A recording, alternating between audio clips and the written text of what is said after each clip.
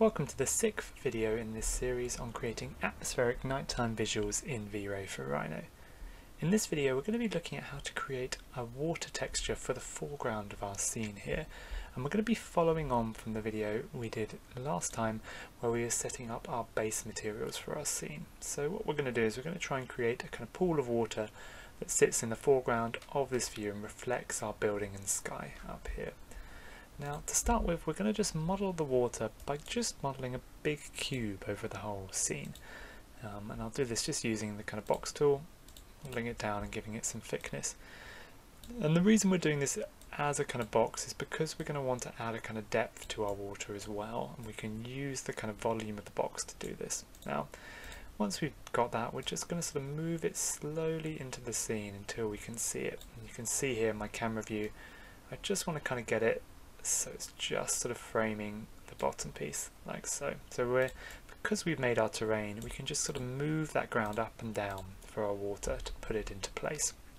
Now I'm going to make a new layer for that water as well, and we're going to move the object onto that layer, and let's just make this a kind of dark greeny blue like so. And I might want to just differentiate it from the grass a bit, so let's make it a little bit darker and a little bit more blue. There we go. So now we've made that, we're going to start making the material. And actually water's very easy to make in its first instance, and then we're going to kind of fine tune it in a couple of ways as well to add a bit of complexity. So I'm going to open up my frame buffer here and we'll start rendering so we can see this as we edit it. But what we'll start by doing is just making a new generic asset like so, and we'll call this water. Now we'll just apply this to that surface like so, and we don't need to texture map this one because we can do all the sizing in the object. So in here we're going to make the colour kind of black, and essentially we're just going to start with a glass material. So we'll do a colour of black, reflection colour of white to give us that nice reflection. Now we've got a kind of mirrored surface there, and a refraction of white as well to make it kind of see-through to the floor below. So let's sort of zoom in so we can see this in a bit more detail there. So now we've got that kind of base look, we then want to add the ripples to our water to make it look like a kind of ripply surface on here. And to do that, just like we added the brick texture to the glass in the previous video, we're going to be using the bump map in order to kind of give us some texture on this water surface. So in the bump, we're going to just click on the texture slot, and we're going to scroll down and go and find this noise B map here. Now in this we can essentially create ripples on the surface of the water, and depending on the size of the cube you've drawn, you're going to now need to lower the size of your water right down in order to see it. So I usually start with something like a kind of 0.01, and there you can see we've got it, but it's still very, very big. So let's add another sort of decimal place in there, maybe one more, and that might be a bit too small, so we can make it a bit bigger in there. So I think somewhere between those two. And this all depends on the size of the original cube you made, so you'll just need to sort of dial it back and forth till you get the kind of right size.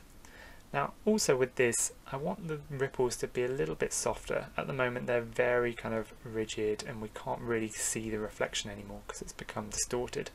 So in order to kind of lower down that sort of bumpiness, we can click on the back button here and go back to our base material. And under bump we've got this amount value, and we're just going to lower that down as well to a much lower value. And I think I'll do this as a 0.01 as well, and there we're getting our nice sort of ripples on the water there, and actually that's looking pretty good already. It might be that you want to just play around with the sizing or the amount to kind of make it more or less bumpy, but I think for the purpose of what I want, I think around there, maybe in between those two, is about right for the purpose of this particular texture. Now we can also sort of change the fog color of this water if you want to give it a color tint, and you might want to change the sort of color of the material below the water as well. As you can see at the moment, we can see the grass below that water. It might be that you want to make it a little bit more muddy below that bank. So what we're going to do is let's just stop the render here. We're going to start by just splitting up that texture plane to an object above the water and an object below that water level. To do this, I'm going to create a really big horizontal plane, like so. Just move it so it covers the kind of ground texture, and then we're going to move it down, lock it vertically, and snap it to the very top of that water edge, like so. So it just sits on top of the water. Once we've done that, we're then going to use the split tool here. We're going to select the object to split, which is our terrain here, hit enter, and then select this big cutting tool that we just made, this big plane. What that would do is if we delete that plane, it's then split that object into two halves. We've got the bit below the water and the bit above the water there. And I'm actually going to take the bit below the water and put it on a new layer called mud. Like so. Let's make this a kind of orangey colour and just move this onto that mud layer. And with that object, we're then just going to give it a new material. So in our materials texture, I'm going to make a new material, generic, we'll call this mud.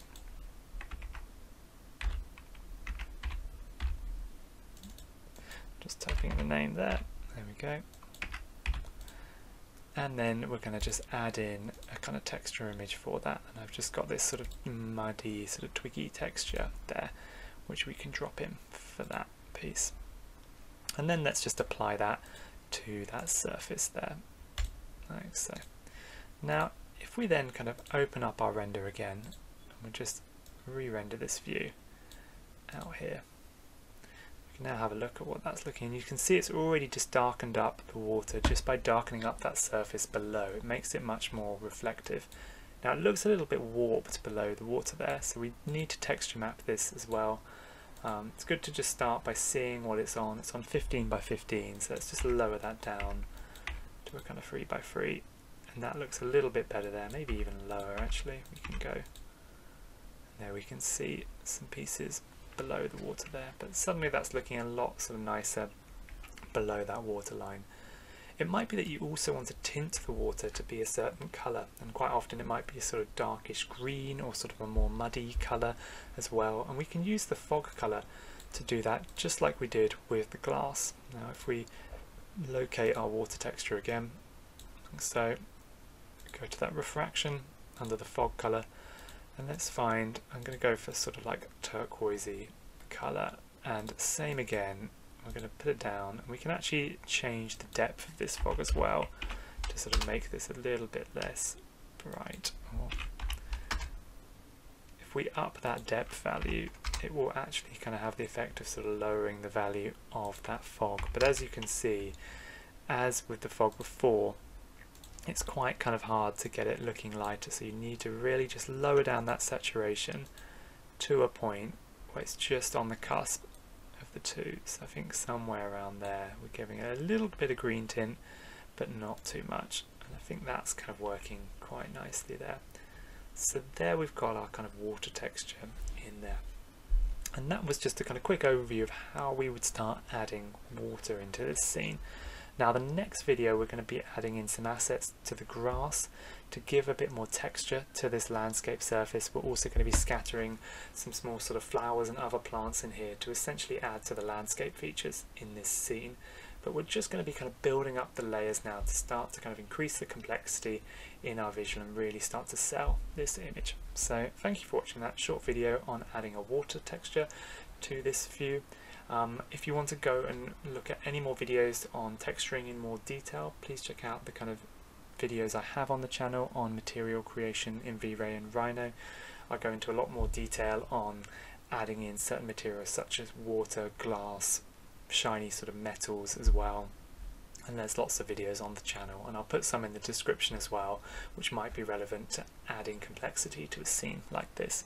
So thank you for watching, and look forward to seeing you all in the next video.